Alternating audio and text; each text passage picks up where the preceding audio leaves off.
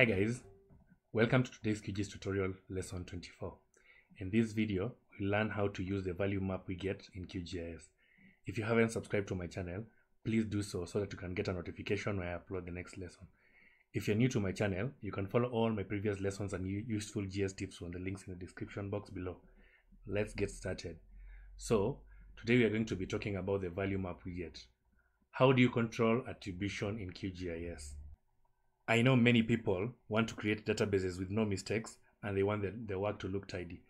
So sometimes when you're dealing with the database, you'll find that when people are trying to edit some information in the database, they actually make a lot of spelling mistakes. Like for example, when you're digitizing a road and someone writes it as RD, road in small letters, road, rat, and many other examples, you'll find that this is actually a problem with the people when they're working on the different devices and they're trying to just edit data for you. And this is quite a problem, especially when you want a very good output of the work in your database.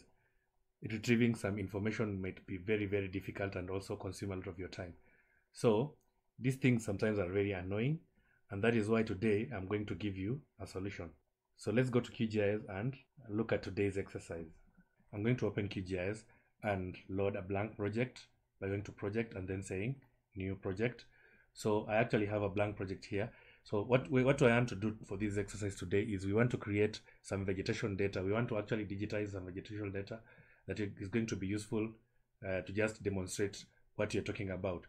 And I have some information about this vegetation, and you can see I have the kind of vegetation, the different types of vegetation, that is the forests, grasslands, shrubs, marshland, and then desert. And I want to put all this information in my attribute table, and I want the person actually who is going to be doing the editing to just have a standardized way of actually entering this data. So what I'm going to do is, first I'm going to now create a new shapefile layer, or I can just create a new layer. So I'm going to go to layer, new layer, and I'm going to create a new GeoPackage layer. You can also create a new shapefile layer. So I'm going to just save the new GeoPackage layer somewhere. So I'm going to just save it in my test GeoPackage. Then the name, I'm going to call it test vegetation.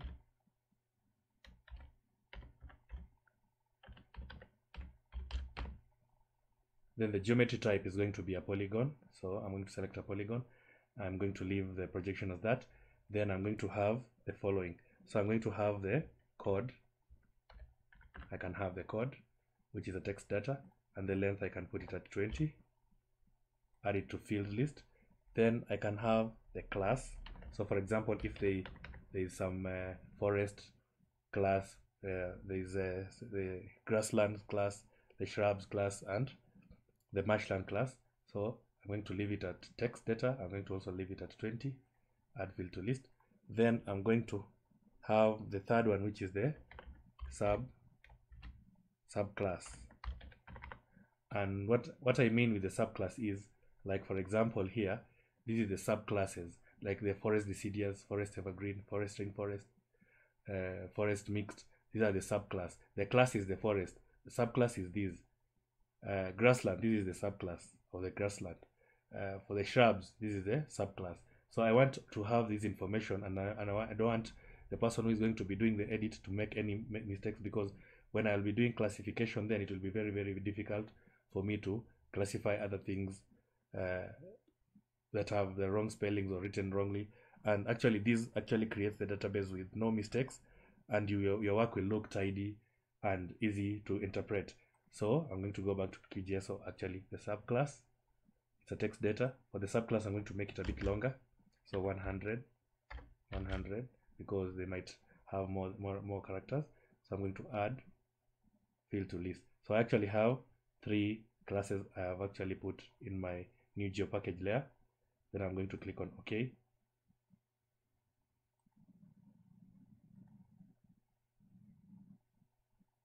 And it's loaded my new test vegetation on here. So the next thing I want to do is I want to start digitizing. So I'm going to select digitize. Then I'm going to select the yellow pencil and then add polygon, and then I just going to digitize something randomly on here. And you can see I have an FID that is auto generated, but then there is the code here. And for example, the code for forest is A, Then the class that I'm talking about is forest. So you can see I have even done a mistake already. So when typing, so the class now is maybe say dense forest, and this is quite cumbersome when you're doing this because typing becomes very, very difficult. So what you're going to do is we're going to see a way around this. So I'm going to just click on cancel so that I can't create this. Then I'm going to look at the properties. So I'm going to right click on my layer, go to properties. Then I'm going to scroll to attribute form, and the fields here are now actually shown. So we have the code, we have the class, and we have the subclass. So we want to actually do some customizations in that we can just enter this information very, very quickly without having to struggle about it. So the first way I'm going to show you is how to enter the code. We have 5 codes. There's A, B, C, D, and E that represent the different classes of vegetation.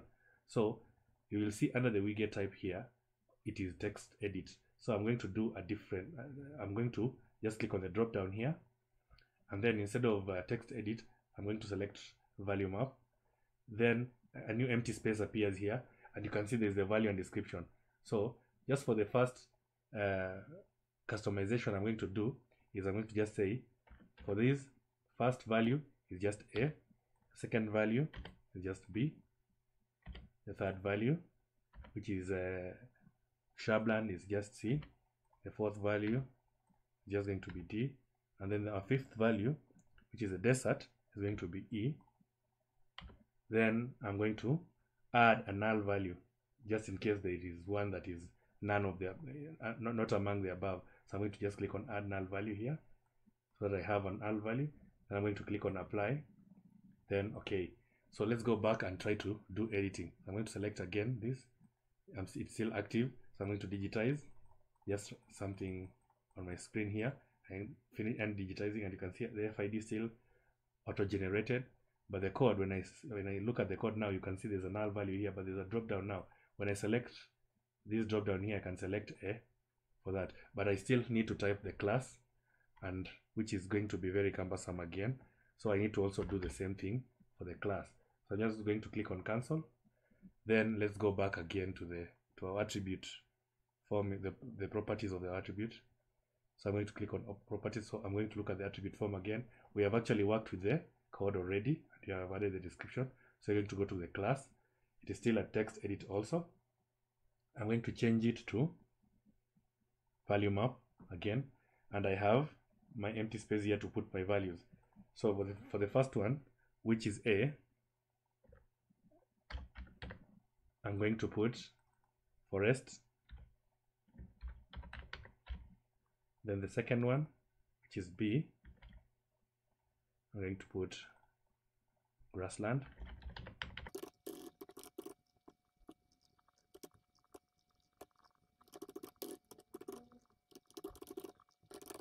And I have actually now customized that. I can also even add a null value at the end of it, so that if I have one that is not part of either of these values or the description about it, then I can just put it as null.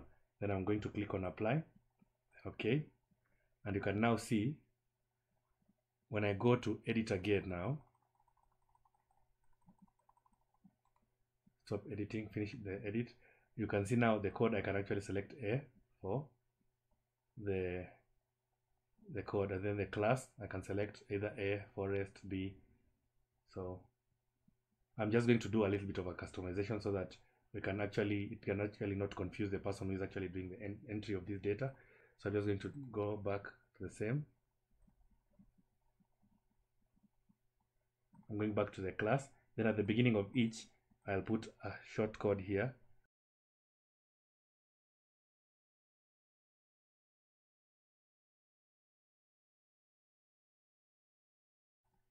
I'm going to click apply, okay. Then when I go back and then I try to just digitize, and now it will be much easier because this is A, and then just look for A, which is forest, and you can see now it becomes much easier.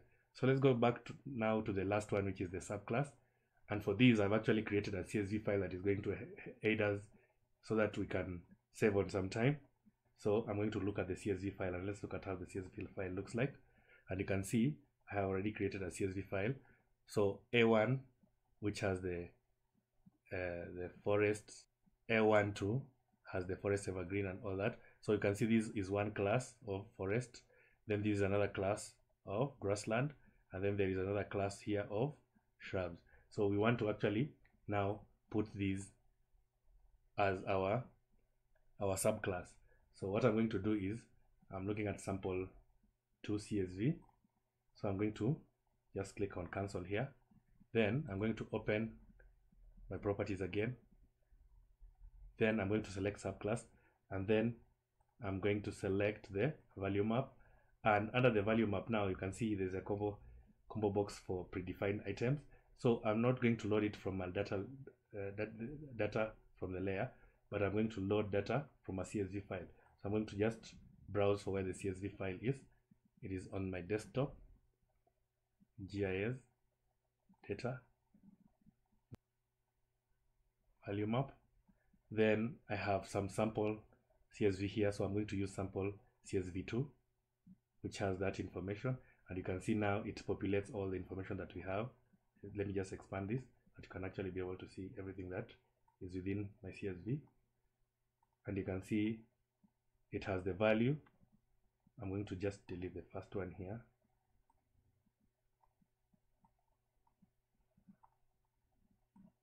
So it has the value, then it has the description about this value.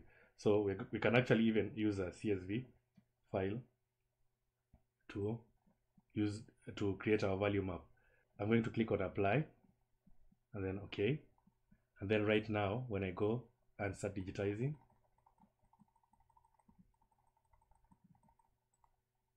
and now I can put the code, like for example A, the class if for A is forest, then the subclass for that, you can see all the subclasses now appear here, including a null value here.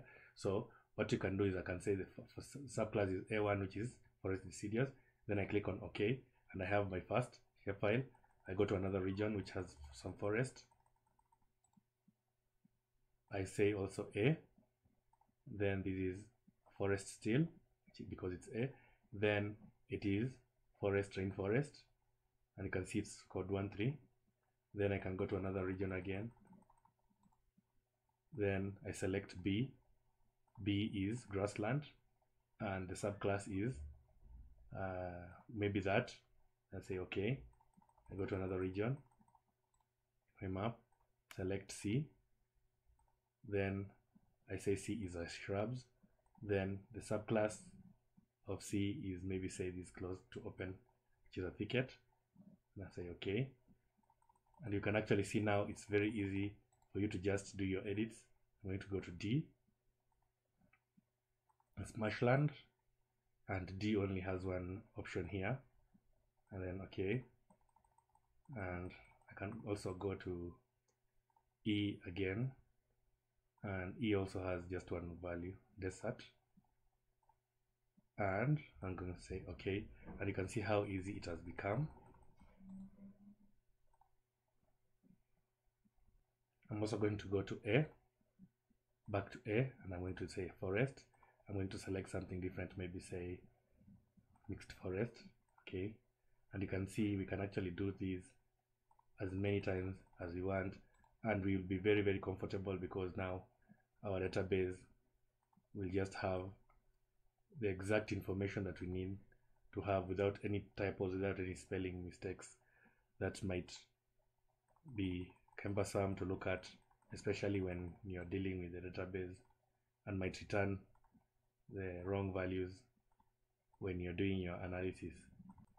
So these will be quite useful for your data editing stuff, because then you'll have some little bit of uniformity in the kind of work that you expect at the end of the digitizing process or data editing process. And this is very helpful, especially when now retrieving data from the geodatabase. Everything will be matching and have the appropriate spelling. So I'm going to click on save edits, then I'm going to stop editing, and then you're going to look at the attribute table to see if we have our information, and you can see our information looks good. If I arrange them in ascending order in any way, you can see now there's a lot of matching of all these information, and there's no typos, no spelling mistakes, and it actually makes your work very easy, especially if you have poor typing skills like me. If you found this video useful and you want to learn more on QGIS, subscribe to my channel. Hit the bell icon so that you can get notified when I upload my next video. Otherwise, I'm just happy you're here. See you in my next video.